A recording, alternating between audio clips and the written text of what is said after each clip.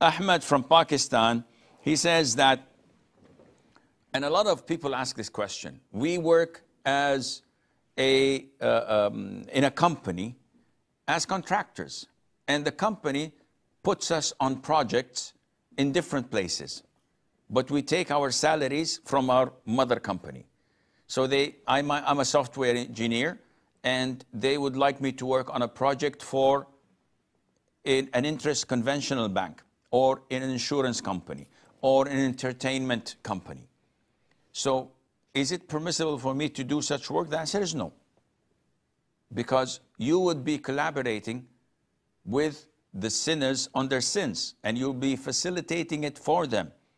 And this is prohibited. Your income is haram, as the income of your mother company is haram when participating in such projects. So make it a statement that I work only in halal projects. You'd like to hire me? Alhamdulillah. You don't? I'll look for my rizq somewhere else which is halal. And I've met a number of brothers, mashallah, who were so adamant not to participate in haram, despite the high pay.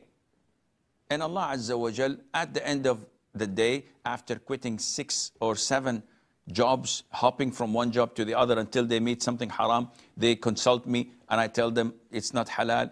Now, alhamdulillah, they're working on their own, freelancing, and getting much better pay, and with the peace of mind, choosing only halal projects.